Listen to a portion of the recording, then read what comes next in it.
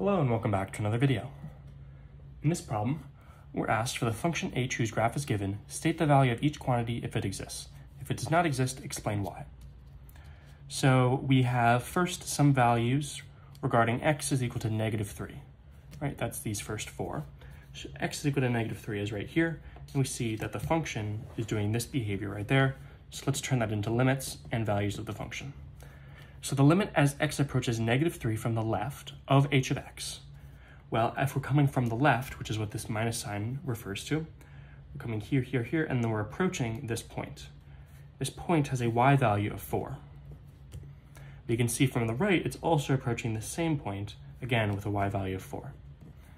Since the limit from the left and right are equal to each other, that means the overall limit, the limit as x approaches -3 of h of x, exists, and it's equal to this value 4. However, notice that at -3 itself, the point that they're all approaching, we have an open circle. This means the function does not exist at x is equal to -3. For that to be true, there would need to be another point down here, right, that's closed in, but there's not. So h of -3 does not exist. The function approaches 4 when you get towards that point, but at the point itself, it doesn't exist. Next, we have to look at the behavior as x approaches 0. As x approaches 0 from the left, denoted by the negative sign, we can see that it approaches this point right here with a y value of 1. That is opposed to x approaching 0 from the right, coming this way, it approaches a y value of -1. Therefore, since the function does not approach the same value from the left and the right, the limit does not exist, dne. However, h of 0 does exist because, like I said, we need a closed circle here for it to exist over here. We have that closed circle. At a y value of 1, that means that h of 0 is equal to 1. Next, we have the limit as x approaches 2 of h of x.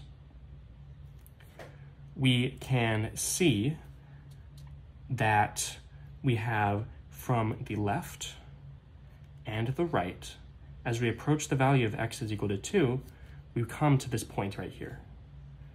This point has a y value of 2. And notice that this point has an open circle. So just like over here, since we don't have a closed circle, the value of h at 2 does not exist. If we look at x is approaching 5, that's over here.